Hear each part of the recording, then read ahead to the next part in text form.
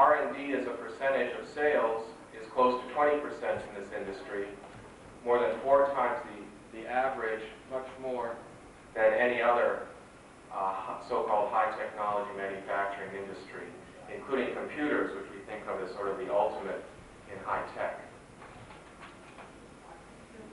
How much money does it take to develop each pharmaceutical? Almost $400 million, and I'll tell you, I think, what is a little bit of a funny story behind this number. For years, we had used the number $231 million to develop, research, and bring to market a new pharmaceutical.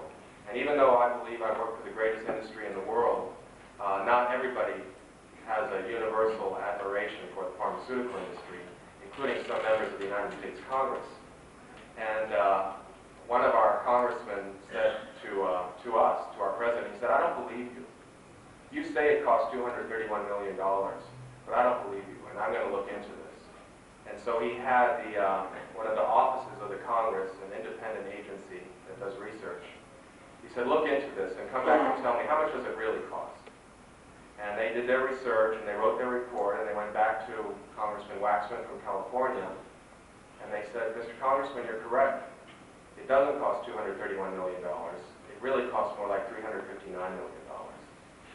So, and that is, of course, in 1990 dollars. So what we believe the figure is more around $400 million. Now, I should add that this is what it costs in the United States because of the FDA process, and it's based on running the cost of clinical trials in the United States.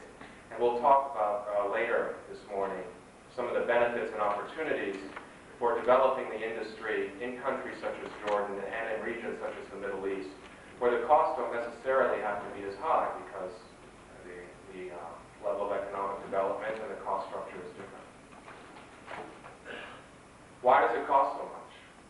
Well, for one thing, it takes a long time. We average 10 to 12 years between invention of the molecule and the patenting of the molecule takes place fairly early on in the process. I'd like you to remember that point because I'll be coming back to it when we talk specifically about intellectual property.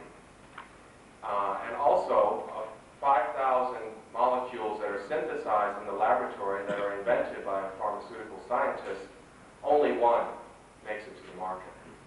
So there's a tremendous burden on those few molecules that do become new medicines to be successful in the marketplace, and companies depend on that one molecule to fund the ongoing R&D that takes place year in and year out. And that's why the unauthorized copying of even one product in even one market is a very, very serious issue for us. What are the results of this investment, particularly by the American industry? Well, you'll see in the last 15 years, over 200 new medicines, more than any other country, although on that graph it looks as though Japan is pretty close. A more telling statistic, however, is what we call globalized drugs. Those are drugs that are approved in most countries and that gain wide acceptance by the medical profession as effective and safe therapies. By that measure, as you can see, the United States industry accounts for about half, and no other country is really very close. The Japanese, just as a point of interest, do a good job of patenting a number of molecules, but many of them do not get acceptance in other countries.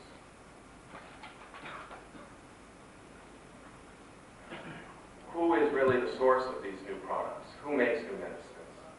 Sometimes people believe, well, it's the government or it's the universities that do the research and then the companies just patent the product and sell it. Well, that's not true. In the United States particularly, we have an institute called the National Institutes of Health. They do a lot of basic biomedical research. Our industry spends about $4 or $5 billion more than they do every year on research. But they do research into the physiology of disease. It's the private industry that actually researches the way that different chemical agents work against bacteria or viruses or health conditions, and that develops a medicine and patents it, yes. That's That's also true in biotechnology. I think that we're just in the infancy of the biotechnology revolution. I believe very strongly that biotechnology will change the world as much as any invention in history really has, whether it's the automobile or the computer chip or space travel. We're going to see unbelievable things happening in the next decades. And I believe that the American industry will be in the forefront of that revolution.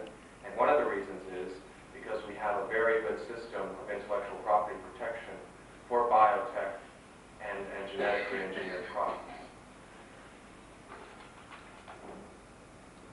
People often think, oh, the huge pharmaceutical industry, or they'll say, oh, the pharmaceutical giant.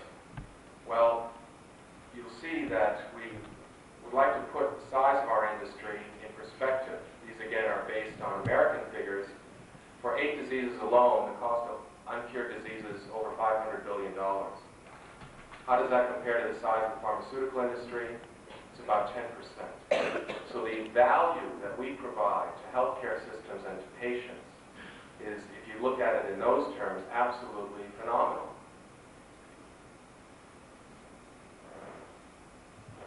One pharmaceutical company, even actually the whole size of the industry, if you look at it in terms of American sales, is maybe half the size of large industrial companies such as General Electric or General Motors, both of which have well over $100 billion in sales annually. So our entire industry is half the size of some of the large global industrial corporations. That brings me to the subject of intellectual property protection. In any industry where the development costs of the product are in what we would call the upfront, in the beginning stages, but the cost of production of the good itself is relatively small, there will be concerns about copying. How much does it cost, how much effort does it take to develop a new software program compared to the effort it takes to copy a diskette in a computer? How much artistic work does it take to write a book or make a movie compared to how much effort it takes to stand at a photocopy machine and copy the book or copy a VCR tape? The answer is obvious. It's not quite that easy in pharmaceuticals, but for many products, it's absolutely a fraction of the cost to copy a molecule compared to invent it. And of course, to do the testing, to make sure that it is safe, that it is effective, and that it's made properly.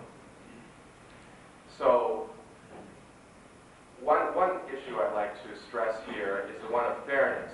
From the point of view of the United States and other industrialized countries such as Europe and Japan, the terms of trade for my country, for the American economy, have changed. We're no longer an industrial society. We are a post-industrial society. The industries, the goods, the products in which we have comparative advantage are no longer steel or textiles or even agricultural goods to some extent. Where is our comparative advantage? It's in pharmaceuticals. It's in the information industry. It's in certainly the entertainment industry. Those industries have one thing very basic in common. They quite simply would not exist without intellectual property protection. So one reason I'm here is because I would like to appeal to countries in the region to think about the aspect of fairness.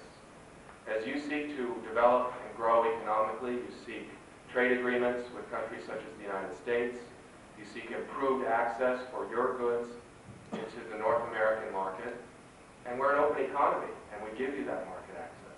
And we say, come and compete. Outsell your competitors, whether they're American or Canadian or Korean.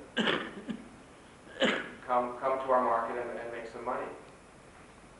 But for my industry, in many countries, including Jordan, that aspect of fairness, that aspect of market access, is in fact denied.